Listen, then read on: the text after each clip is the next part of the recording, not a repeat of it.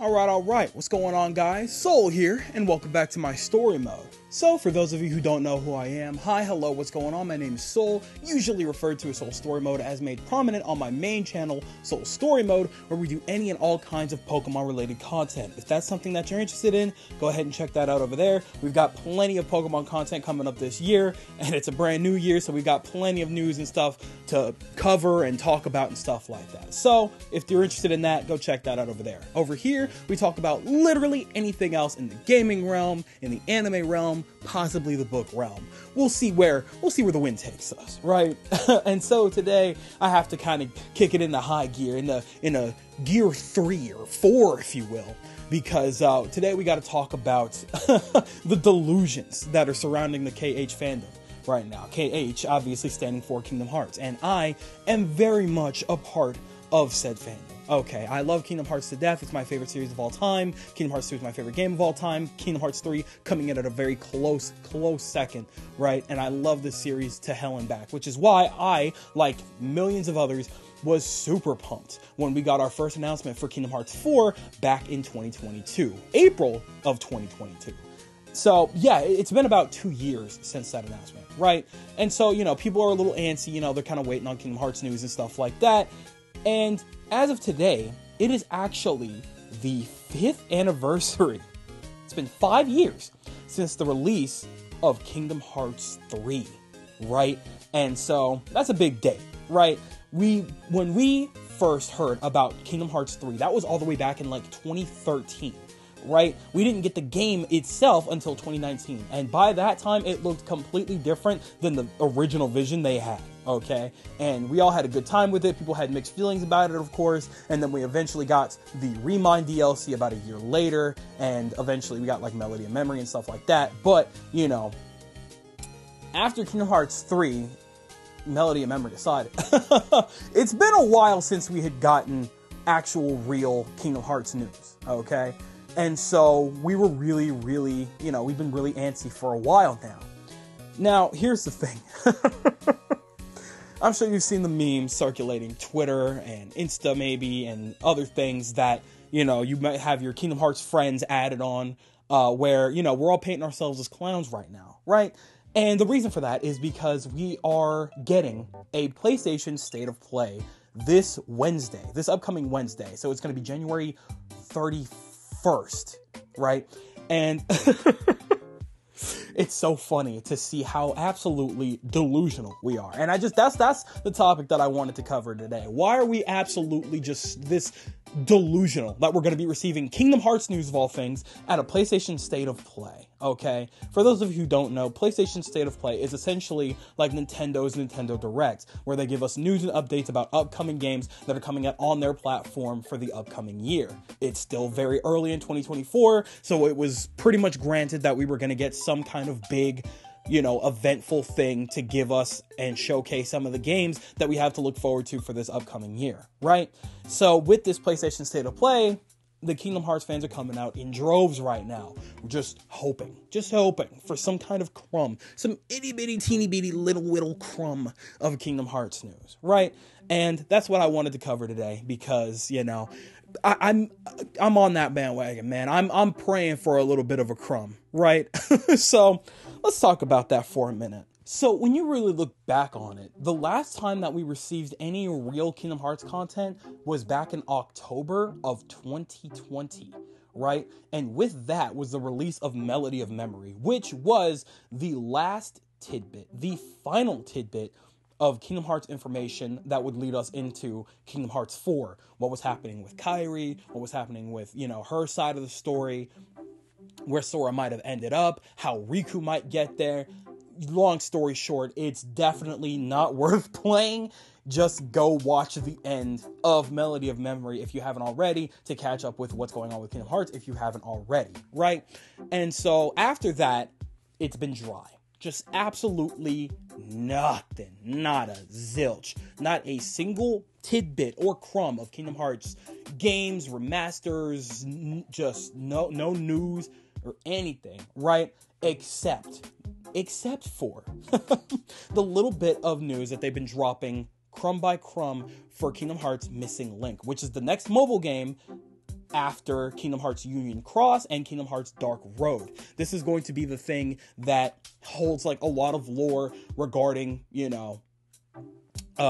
possibly Quadratum, everything that's involved with Scarlet Tylum and stuff like that, what was going on during that time, a little bit of what happened after everything that happened in Union Cross, like the events afterwards. It's just a lot of explaining that and the player character's role in that storyline. And so Missing Link is going to be what we're going to be enjoying most likely before we get our hands on Kingdom Hearts 4. That's going to be very important for us because Nomura likes to do that to us. He likes to torture us by giving us these super important crumbs in mobile games and in different way. It's crazy. But if you know Kingdom Hearts, you already know how this works by now. Everybody's had a DS. Everybody played 358 over 2 days.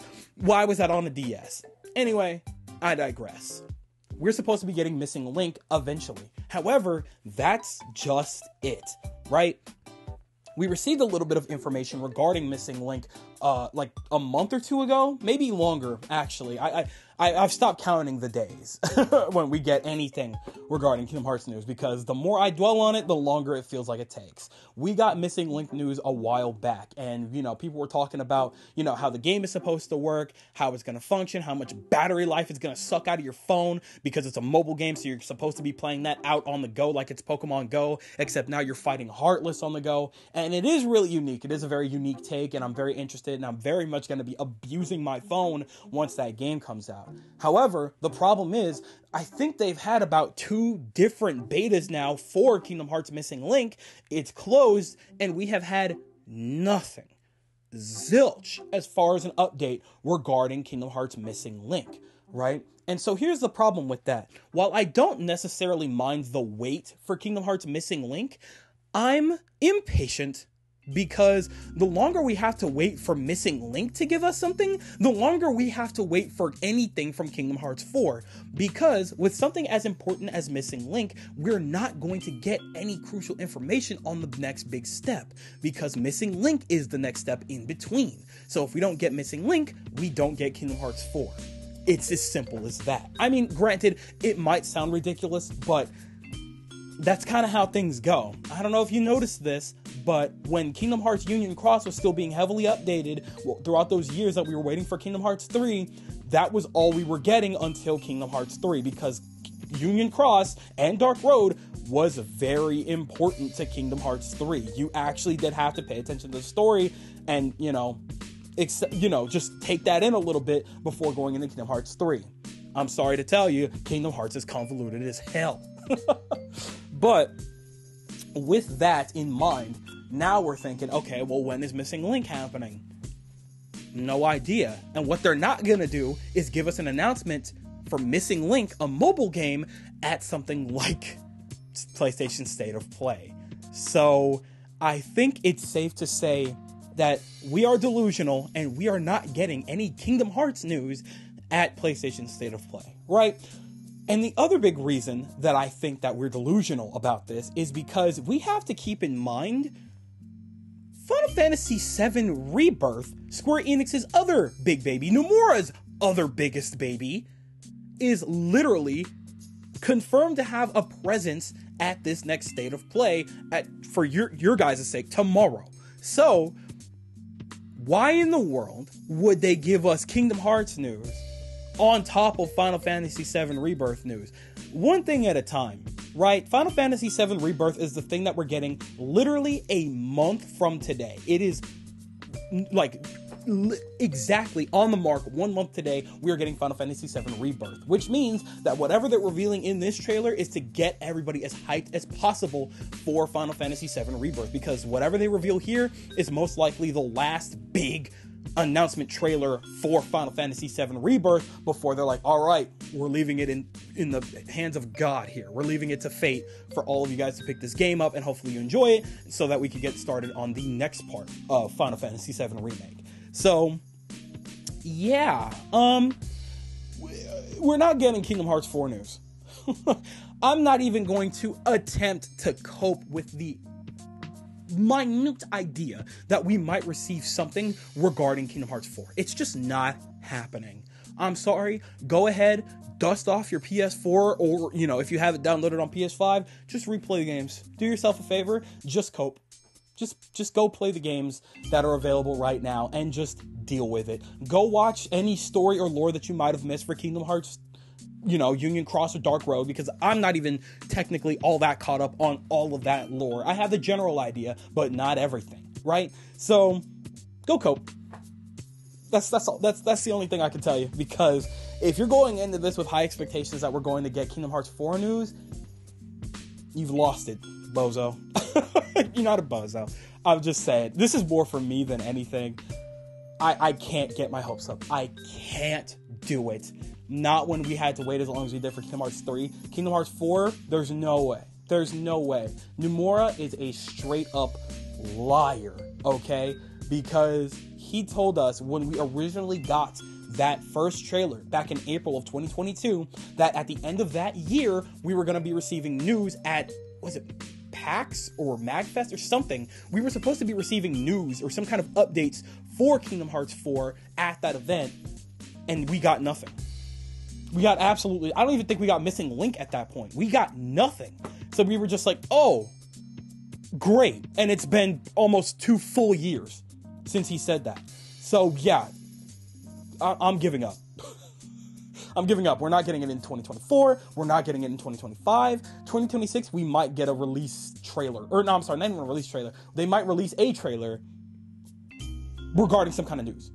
And then we'll probably have to wait another 2 years after that. And whatever. It is what it is. I'm going to be playing the series to my dying breath anyway. It doesn't matter how long it takes. I'm just not going to sit here and expect that right now. Because in Square Enix and Nomura time, 2 years is absolutely nothing. It is nothing. Practically no time has passed for Nomura and his team. It could have been, as much as they're concerned, as far as Kingdom Hearts development goes, it's been 5 minutes. 5 minutes. Go cope. That's all I gotta say. This is me talking to me. Alright? I'm not calling y'all bozos. This is me talking to me. Get over it. You're not getting Kingdom Hearts 4 news.